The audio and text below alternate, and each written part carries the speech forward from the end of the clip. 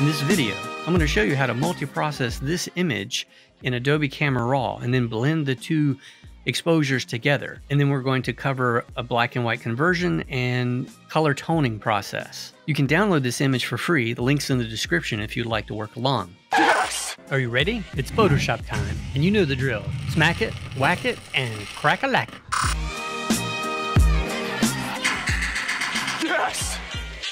That's awesome! What? Okay, so just quickly, he is very underexposed. There's a high contrast between the highlights and shadows, and this is just because the photographer didn't use a bounce board or a fill flash or any of the other things to help normalize the lighting a bit when photographing outdoors. The other thing, it looks like it was shot with a rifle scope. Just generally speaking, the subjects are pretty much dead center of the scene. So we want to address that with some cropping. And then the next thing is these little bright areas are visually distracting. Remember, our eye is going to go to the brightest part of an image or the most sharply focused. So these are just distracting details that will be easily fixed. So let's get to it. I'm going to keep the background as its original. I'll hit Command or Control J to duplicate the layer. Double click on that and name it Subject. I'll hit Command or Control J again to duplicate the subject layer, but I'll rename it Background. We're on the background, so let's go ahead and work on that first. Go up to Filter, down to Camera Raw Filter. Now remember, if you have a DNG file, you can just process multiple copies. We're starting with a JPEG, so we just have to pop over to Adobe Camera Raw. We know we want this to be a black and white conversion, so let's go ahead and start there with the black and white conversion button. And remember, we don't care what happens to the couple. We're only looking at the background.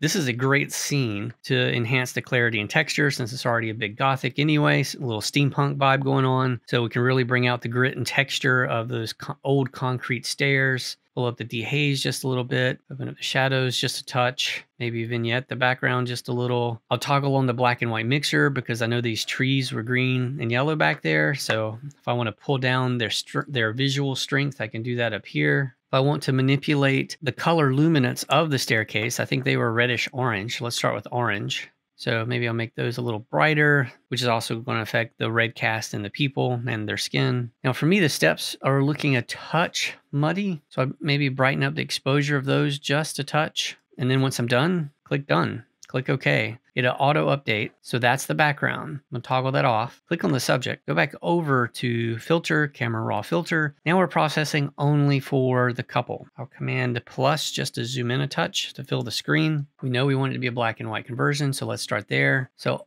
ultimately, we need to brighten up him, but we don't want to lose her. So we've got to figure out how to balance that. See the detail in her shirt? If I pull those highlights all the way down, but I want to make him brighter. So what I'll do is I need to individually adjust him, and I'll do that with this adjustment brush right here, and I'll drag my exposure up. I'm going to drag it up too far just so we can see where we're painting. See that crosshair in the center? That means it's only going to affect what the crosshair touches. And remember, I said this would be a little crazy because I jacked it up to almost 2 stops of overexposure. So I don't need it to be that bright.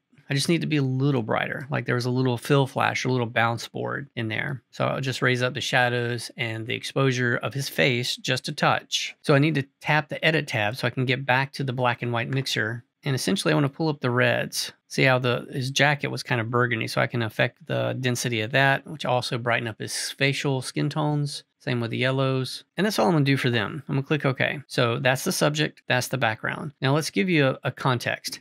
This is the original. Hit Command or Control J and then hit Command Shift U. That's the generic quick desaturation method, which gives you kind of a muddy conversion, right? So that's why we're doing all the steps that we're doing to individually handle each side of this. Now I'm going to turn everything off, go back to the background layer, just so it has color and tone to choose from, and I'm going to choose the quick selection tool. Then up in the toolbar, I'm going to click Select Subject, and Photoshop's going to figure out what the purpose of the photograph is. It did a really good job. Missed a little spot by his nose. I'll hold down the Alt or Option key, which will let me deselect. Left bracket key to make my brush a tiny bit smaller. Command spacebar to zoom in. And then I'll just tell it to reselect the nose, reselect the tip of her nose. And overall, it's not doing bad at all, especially considering how much color contamination is coming in from those warm steps. And if we needed it to be exact, we'd probably at this point be getting the magnetic lasso tool while we're in here.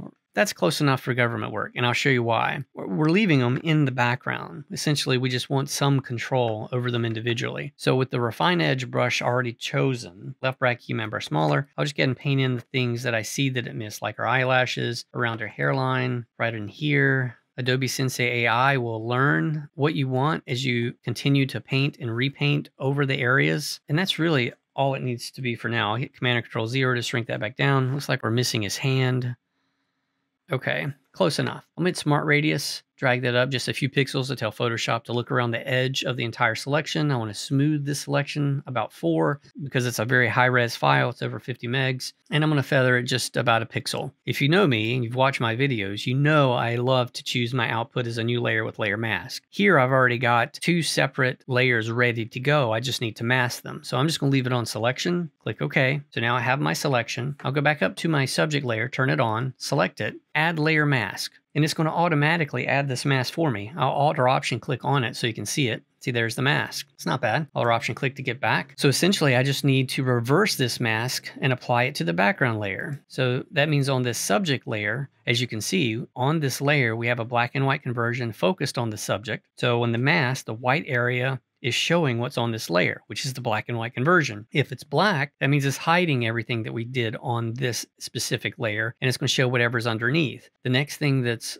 visible is this color image down here. So I want to pull this mask to the background layer. I'll toggle on the background layer. I'll click on this mask and drag it up. Notice what it did. It removed the mask from where I wanted it. So I need to grab it and pull it back down.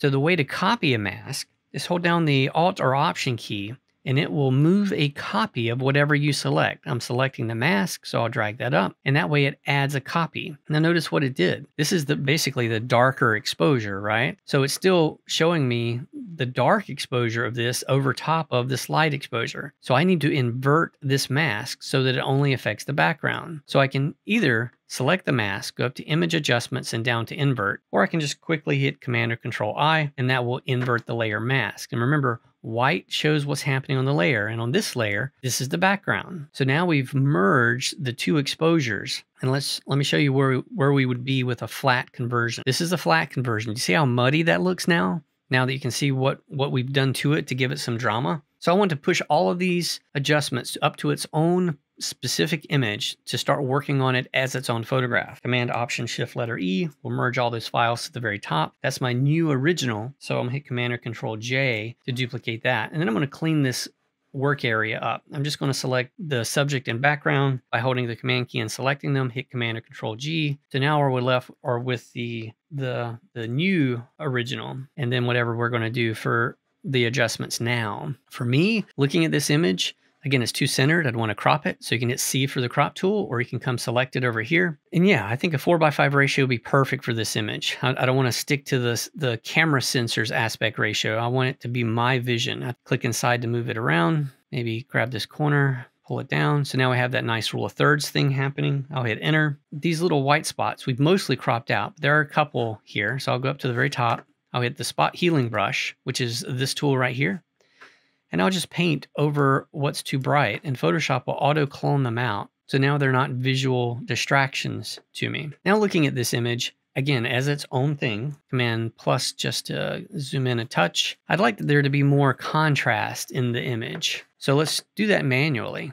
I'm going to choose the burn tool, make sure I'm on shadows, and I'm going to leave it pretty high at like 40%. And I'm going to paint in this area, right bracket key for a bigger brush, because I essentially want this whole hat to go a bit darker. I want his clothes right here. Behind her, I want that to be more of a graphic element. I don't care what's going on in the background. I'll multiple click because I don't need shadow detail back here. I want more of a impact, a visual impact. I believe this part of the outfit will look much better black because it was originally a jet black. So this is just reflected light, pulling down the tonality or brightening up the tonality. So I'm just passing over this to push it back to where it looked like on site. Same with the shoes. We don't need them to be so light.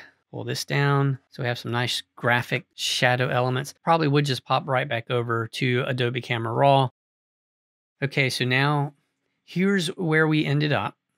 Here is the generic black and white conversion. And you don't have to go the direction I just went. Figure out what you want it to look like for your own look, and how can you fix any problems that were captured on scene, like an underexposed subject from lack of fill flash or bounce board in an outside portrait, to make it your own. And I feel like this kind of over-processed, gritty look aligns nicely with the steampunk couple. Now, if you go too far, always blend back to the original retouched file. So here we didn't really do any major retouching, but here's the original file. So what I could do is, well, I'll just add a levels adjustment layer and pull up the midtones. And I'll make sure that I've got all the whites there. So now I can go back to this and just lower the opacity just to get a little bit more of the softness from the layer below where it's not so gritty. And if you wanted to tone this, remember you could try a color LUT, which is right here where it says 3D LUT file, toggle it down, crisp winter, pull down the opacity, or just stay with a traditional black and white. I hope this helps. I can't wait to see what you make. Yes! Hey, what are you still doing here? It's over. Actually, all kidding aside, I hope this video helped. And if it did, consider subscribing. I like subscribers. That's awesome! What? You just took one in the jugular, man! Whoa! Yes! Oh my god, I did! This is... Hey, you stayed to the end. You know what that means? You're awesome. I'm talking about you.